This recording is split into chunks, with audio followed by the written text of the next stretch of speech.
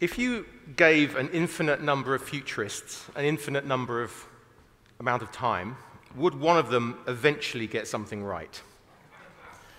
I wrote a book a few years ago about what I thought would happen over the next 50 years, and I was instantly called a futurist. And I'm now regularly called upon to make predictions.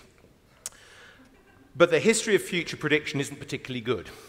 I'll give you a couple of examples. In 1886, the engineer Carl Benz confidently predicted that the worldwide demand for automobiles would never surpass 1 million. 8 years later, in 1894, an article appeared in the Times newspaper in London suggesting that within 50 years, every single street in London would be buried under 9 feet of horse manure. How did they get it wrong? Extremely simple. Both predictions were based on past experience. They extrapolated from current trends, and they used critically false assumptions. In the case of Carl Benz, who I suppose should have known better, he assumed that cars would always require a chauffeur, and that the supply of highly skilled chauffeurs would eventually dry up.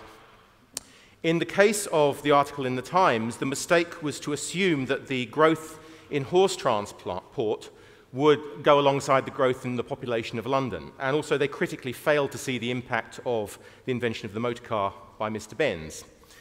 Now, on the other hand, the accuracy of some predictions can be actually quite good, especially if you give them enough time to come true. I mean, it seems that hindsight is almost necessarily a complement to futurism. A few years ago, I was wandering through the English countryside, and I came across a church selling old books, and I bought a couple of books.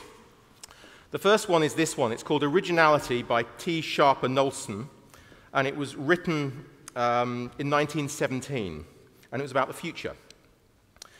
Here he is quoting somebody called Sir Aston Webb, who was talking about the London of 2014 from the perspective of the 20th of January 1914, obviously 1914 being quite an interesting year. He says, this is his prediction, there are 2 great railway stations, one for the north and one for the south. The great roads out of London are 120 feet wide, with 2 divisions, one for slow-moving traffic and the other for fast-moving traffic. And there'll be a huge belt of green fields surrounding London. I mean, that's not bad. By the way, this actually book is 97 years old and smells rather good, and I'm just not sure you can do that with a Kindle. Now, the second one, that was £1, by the way. This one was 50p. It's Future Shock by Alvin Toffler from 1970, so it's 41 years old. And if you're not aware of this book, get hold of it. It's really quite interesting, but it's getting more interesting because the central idea of this book is that technological change is accelerating and it's making people really quite delirious and quite anxious. And I'll just read a passage out of this. And he's talking about organizations, and you've got to remember this was written in 1970.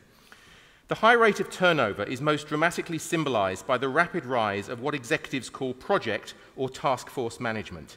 Here, teams are assembled to solve specific short-term problems. Then, exactly like the mobile playgrounds, they are disassembled and their human components reassigned. Sometimes these teams are thrown together to serve only a few days. Sometimes they are intended to last a few years. But unlike the functional departments or divisions of a traditional bureaucratic organization, which are presumed to be permanent, the project or task force team is temporary by design. I mean, I don't think that's too bad. Now, admittedly, some of these things aren't specific predictions. I mean, the list of this goes on. I mean, you've got Peter Drucker talking about the need of portfolio careers in the 1980s. You have Warren Bennis, who was talking about the need for really radical innovation in the 1960s. You go back even further, you've got H.G. Wells in his book, The Shape of Things to Come in 1933, talking about launching ballistic missiles from submarines. You've got Arthur C. Clarke in 1945 for seeing a network of communication satellites orbiting the Earth. And who could forget James T. Kirk using what appears to be a Motorola Razr cell phone way before any such thing had actually been invented. Now, as I just said, these aren't specific predictions in a sense. Nobody's putting a date against anything necessarily. But this doesn't negate the fact that occasionally a few seers do actually get it right. And I think the future would actually be a really good subject for study if only a few of the sources were a bit more forthcoming. Now, if you're thinking about the future, I think a map's quite useful. So this is a bit of a doodle that went a bit mad that I did last year. And it's what I think is going to happen over the next 50 years on a piece of A3 paper. And the way this works, and I know you won't be able to read this, but I'll just explain it. The center is now, and we have a lot of hotspots or megatrends. So we have globalization smack in the middle with localism coming off it. We have urbanization. We have volatility, debt, anxiety, which is coming off the debt, and a few other things. We have climate change. We have sustainability, the power shift eastwards, aging. This is all now.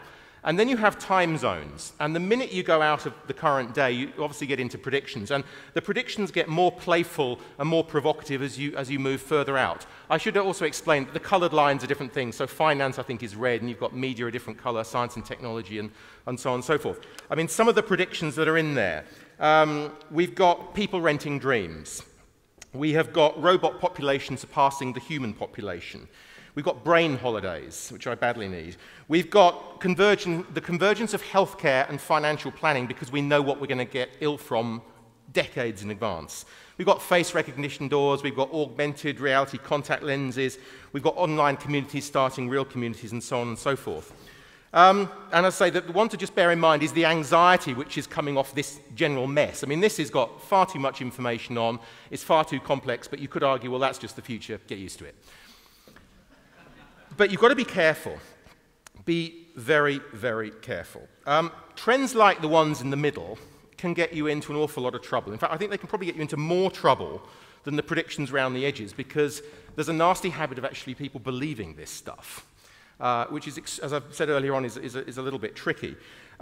Trends really, I suppose, represent an unfolding of an event or events or dispositions, and they don't really tell us anything about the future at all. They don't tell us about future direction. They don't tell us about the velocity of events and so on. They certainly don't usually consider counter-trends, anomalies, weird and seemingly illogical combinations of events that actually clash. But I think there's actually a much bigger problem than this. And that problem is essentially that, in my view, there is no such thing as the future. I mean, if you accept that the future is uncertain or at least ambiguous, I would argue there must be many alternative futures. There's not one, there are lots of different possibilities. And I think that's quite a clever way of looking at the future. Now, the alternative is to make some logical forecasts. This is an oil supplies company in the early 1980s in the US who were trying to work out the demand for their products. So they were trying to work out how many active oil rigs there'd be. And they did a very logical high, low, medium forecasts, which are the solid line, these lines here. This is actually what happened. Whoops. How did that happen? Well, again, they misread a trend. A long-term trend it was actually a short-term trend. There was a very high oil price. There were very low interest rates, and there was very high government support for drilling, and that essentially warped reality, if you a sense. I mean, they essentially made the same mistake as Carl Benz in the Times newspaper. They extrapolated from experience.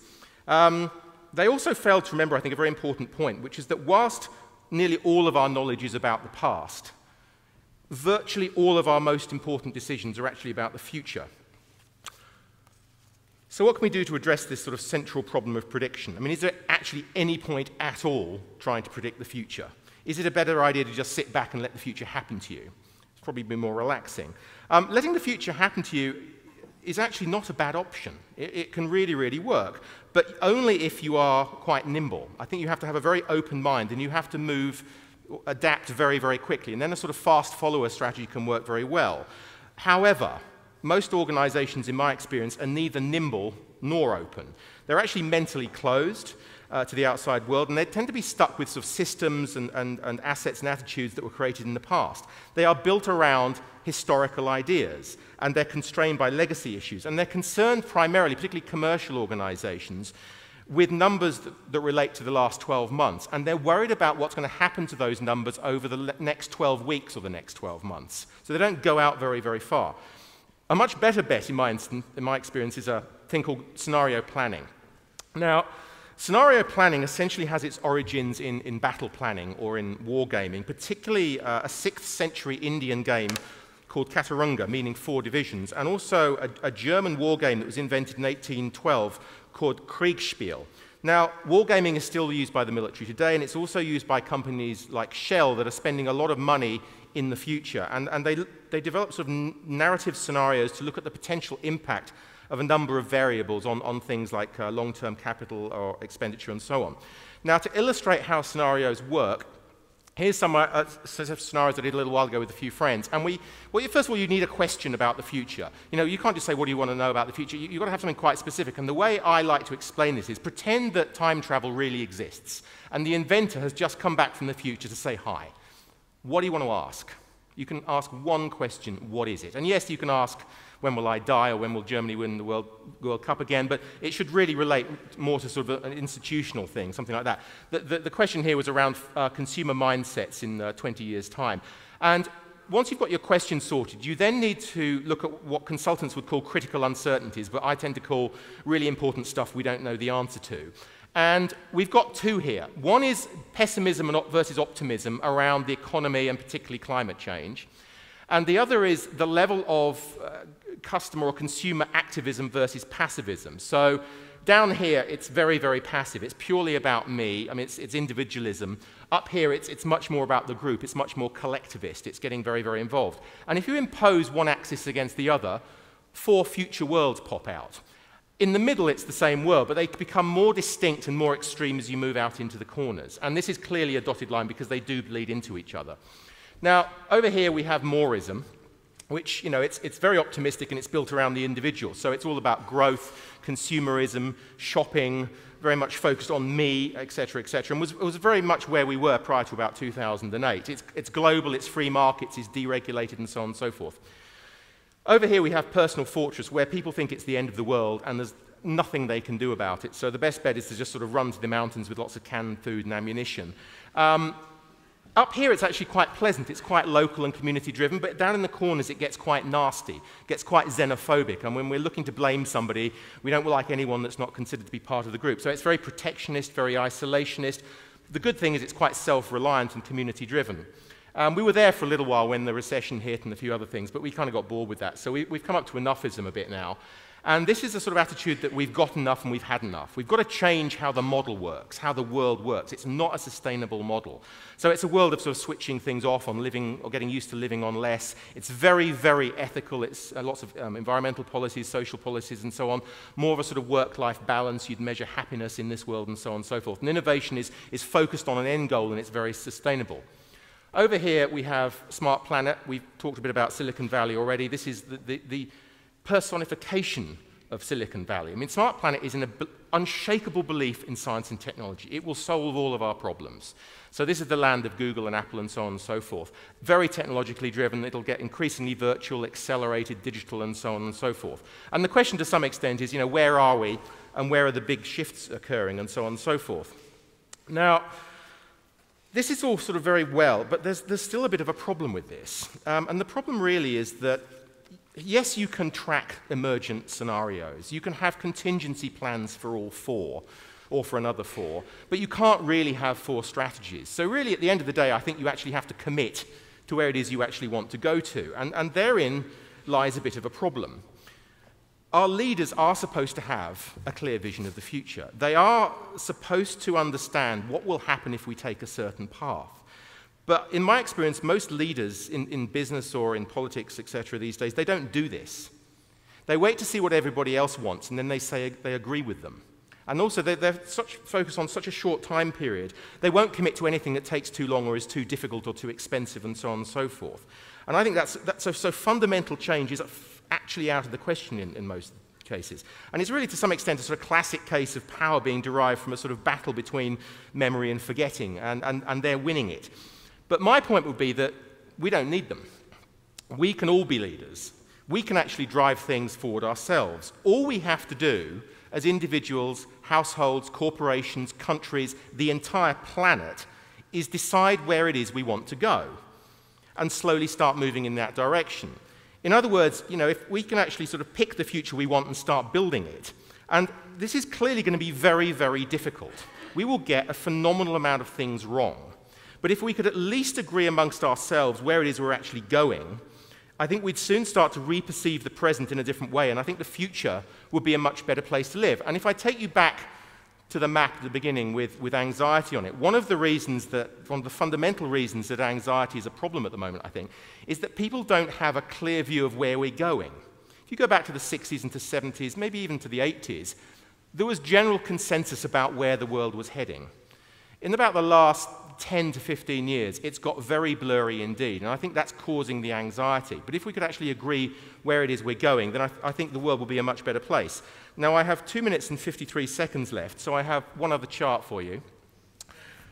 This, and again, you can't read this, but I'm going to read it for you. This is an extinction timeline. So this is predictions about what's going to die out. Now, the future is usually thought of, a bit like that first map, as new stuff that's going to happen, particularly technological stuff. But it's equally about old stuff we're incredibly familiar with, that we use every day, that's going to slowly or suddenly disappear. So this is sort of touching more on the social side of things. And it's largely serious, but you can't help but have a bit of fun with things like this. So yes, coins are going to go. I mean, I read recently that it now takes more than a cent in America to actually make a cent because of the cost of the metal. I know people throwing them away because they're a pain in the neck. So I think coins are going, spelling's gone, desktop computers will go, free roads, wallets, well, it's going into your phone, ashtrays gone, landline telephones, voice communication's not looking too healthy at the moment, it's all going towards text. Libraries, now I made a mistake on libraries. I just was being glib and maybe logical. I just thought, well, why do we need public libraries when we've got ebooks and Google? What's the point of them? They're going to be dead. So I showed this to a group of people, and there were an awful lot of librarians in the audience for some reason, and they've got very good eyesight, and they spotted it. So I got roped into looking at the future of libraries in 30 years' time, and I repent because in 3 out of 4 scenarios, libraries actually do very well. They do really badly in the future you expect, but in the other 3, for various reasons, they do very well. I've also got into an awful lot of trouble for putting Belgium on the list. Now, and apologies if you're from Belgium. Now, I was trying to make a point, which is when you look at things, there is a tendency, particularly with kids, to say, that's how it's always been. You know, I saw a kid recently with a printed photograph trying to tap it and do that to get the image to move. You look at an atlas or a map, and you look at the lines around the countries, and you just immediately assume, well, that's how it's always been.